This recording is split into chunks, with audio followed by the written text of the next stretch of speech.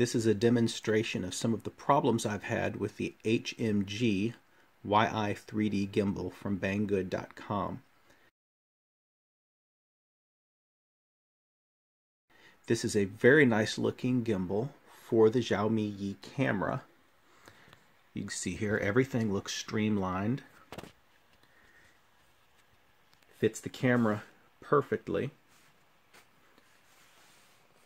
But mine has some problems, and I'm not sure if this is a problem with the entire product line or if I've just received one with a bad driver board. My first problem was that 3 of the screws that mount these brackets were missing, but that's fine. I had several spares of these thumb screws for a YI3D, and I just pulled those out and they fit perfectly. I just had to trim the length of the screw a little bit. My second problem with this is that it's almost entirely plastic, even though the description states that it's CNC aluminum.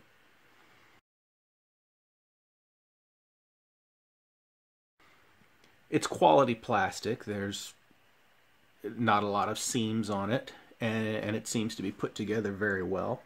It's just that for the price, I expected something that was made of aluminum because the description said that it was aluminum. You can see here on my camera I've got a power wire coming out. This is wired directly into the battery tray. I built an adapter that fits inside. The reason I did this is because external power plugged into the USB isn't always consistent. I was having a lot of problem with video being interrupted, and I also had issues when the battery wouldn't fully charge from this power, and when the battery's dead, the external power didn't seem to work. This red battery pack is the pack that I'm powering it with. It's a 3-cell 18650 pack, and it powers it for, I'm not exactly sure how long, but I've had it running for a couple of hours straight with no issues. This tiny battery here is just to give power to the flight controller and the receiver. I'm not going to try to fly this thing on a 1500 milliamp battery. These are my hookups. I've currently got you can see the power there. I've got the pitch control hooked up. It's this green wire, and it's in my auxiliary 2, which is controlled over here. And it currently isn't working, which is the state about 9 out of 10 times. It works all the time with my YI3D gimbal and my Taro gimbal. Both of those work absolutely beautifully. And you can see that the mode switch is connected, and it also works about 1 in every 10 times. When you keep resetting this, it'll eventually make a connection. And this mode switch does allow you to switch between, in my case, because I've got it on the gear switch, 2 different modes. If I put it on the mix switch, I would be able to get 3 modes out of it. But 2 modes is probably all I would ever use. And I've got that connected through a servo extension, and that's going into my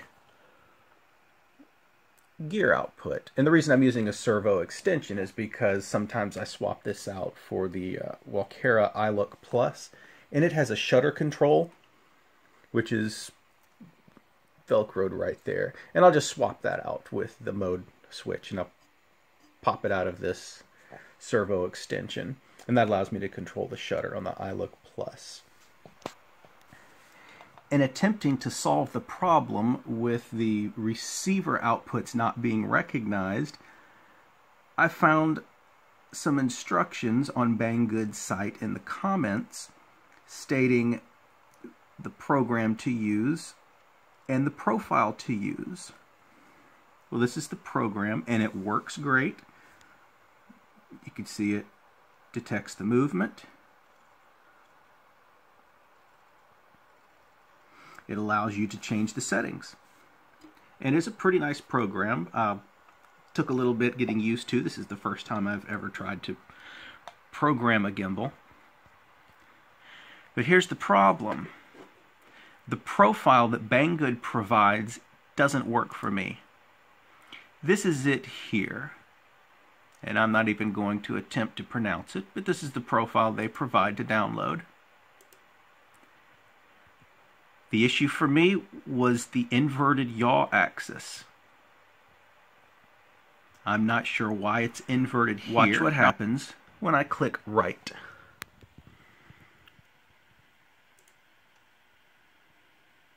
It's resetting itself. I assume this is the gyro and accelerometer calibration. And watch the fun when it finishes calibrating.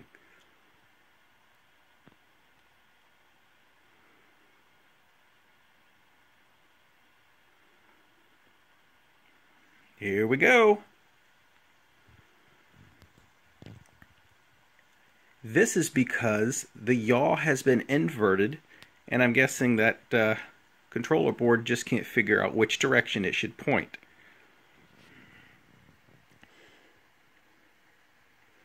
Now, it's done this for quite a bit, and I'm assuming that we really do have full 360-degree rotation with no limits, because I haven't seen or heard anything snap. Over here, it knows what's going on. It just doesn't know how to stop it. Well, you can stop it. Uncheck the invert, and I'm going to write and watch what happens. It instantly stops. That seems like a pretty serious problem. Another problem I've got is that no matter how hard I try, I can never line up the yaw position perfectly.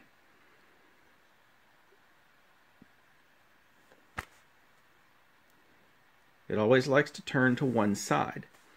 You can see I've got no trim settings over here. But it seems to be trimmed, and it trims one direction or the other. Watch when I reset. Unplug the power. I've just reset the power. I'm going to hold it the direction I want it to be, and now it's starting to shake.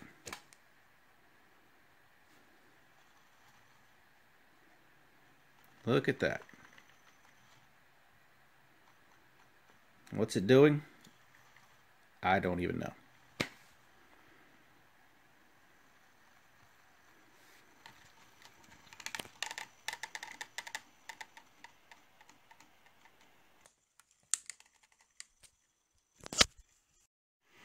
While it's shaking away, I'll go ahead and hit the reset switch.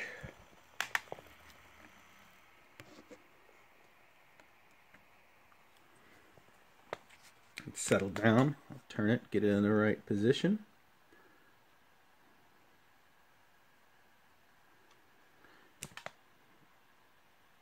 And there we go. You notice it started straight. It's starting to drift just a little bit.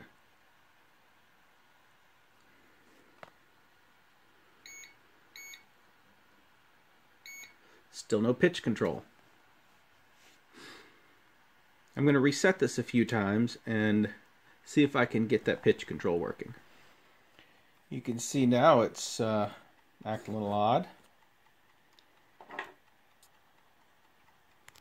The camera looped itself around. I'm not sure exactly what it's doing, but it reacted to the mode switch.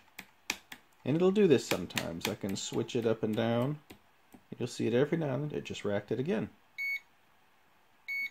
And sometimes it'll go to the position that my auxiliary 2 dial is in. Just keep switching this. Sometimes it gets a signal.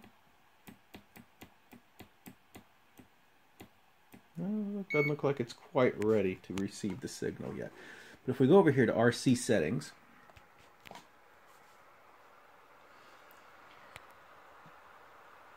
you can see there the command assignment button. Let's keep flipping, see if we get any kind of a signal. No, nothing yet. I'm going to try some more power sign. And there it goes again. It responded to the mode switch and it's pointing down now. You see it's still not responding to my auxiliary dial.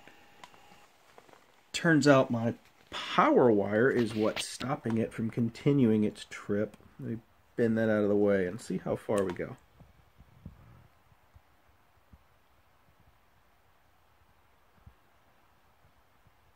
This is a new one for me. It hasn't spun around this much. Hitting on anything? No?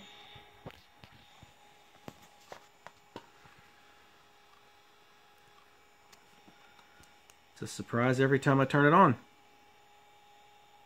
Let me help it out here.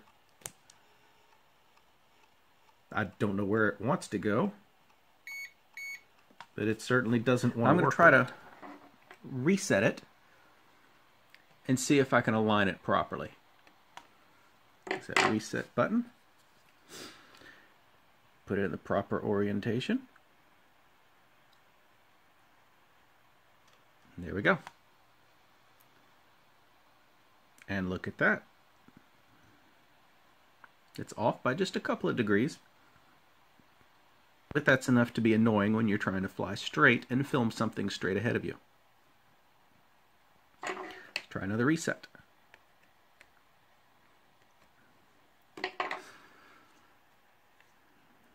Line it up straight.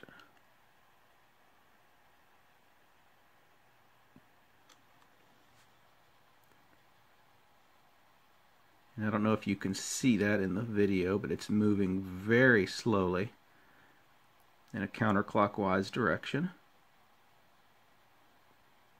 But eventually it'll settle off a couple of degrees just like it was before. And in this case, the roll has shifted itself just a little bit as well. But each time it's something different.